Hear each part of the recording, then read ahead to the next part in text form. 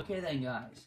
So I just filmed the unboxing video, as you probably will have seen. But if you haven't seen it, I'll leave a link down below.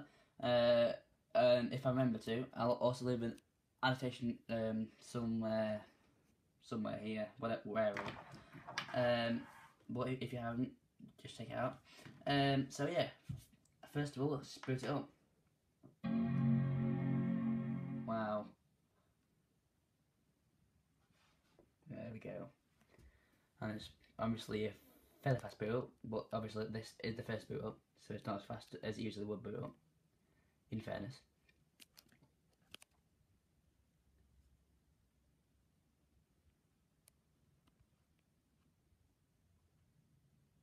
And I know you have a mouse, but obviously I can't use it because I'm not paired up with it. I've not paired it up yet. I've just remembered something. But where's my mouse mat? Because this service doesn't play well with Apple mice, and I've got it dirty. I'll just do it just in case. Right, just power on the mouse, and we have power on the keyboard.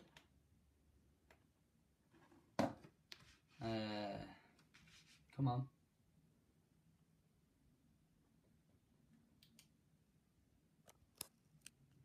And next step, we're on. Use English for the main language. Do we have any keyboard input? Yeah, we do. That's good. Use UK, British keyboard. So now I'll just put in my password. If you just turn the camera around somewhere. Here we go.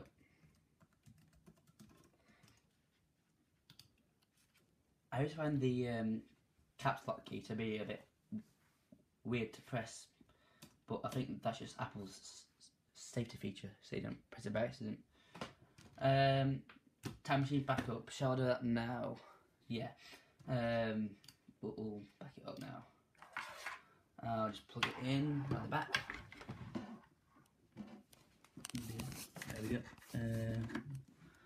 Obviously, I can utilise all 4 ports. Wait for it to map. Obviously, being a hard drive, it's quite slow.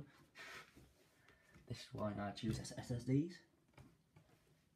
And I sacrificed the 24-hour delivery for an SSD, which is a great excuse, obviously. Just give it a second to mount. It's quite like that hard drive. Here we go. We can find the Mac backup drive. Mac backup. So it's just been done. No, 5 AM. Oh wow.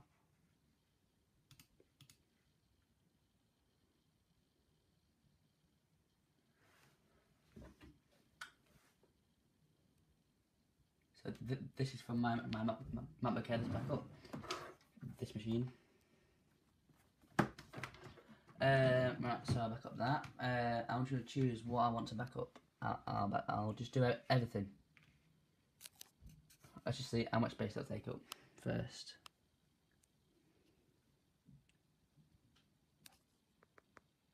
Okay then, guys. So I've chosen, because it's quite a large. It's about 200 gigabytes. No, it's actually.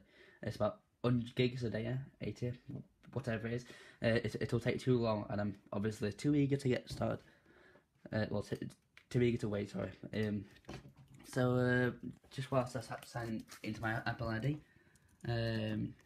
you'll just have to wait.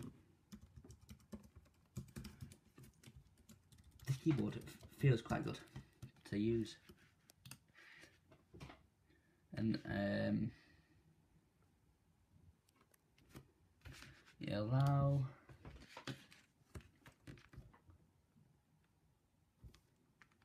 In fact, will it work on the surface? Yeah, it will. So just go that.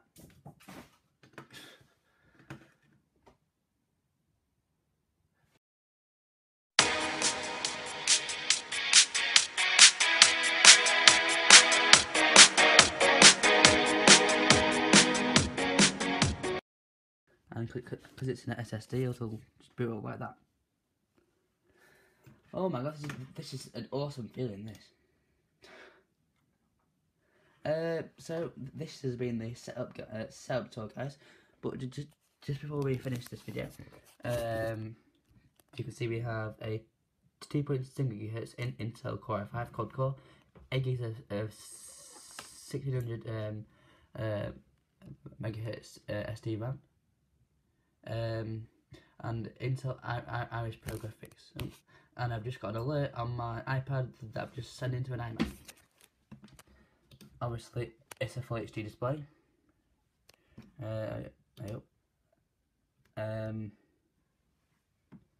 And storage is a 256 gigabyte SSD, even though it says 251 there, which I don't really get. Wait, well, I don't know. 8 gigs of RAM. And that's it for this video, guys. And I'll see you in the next video.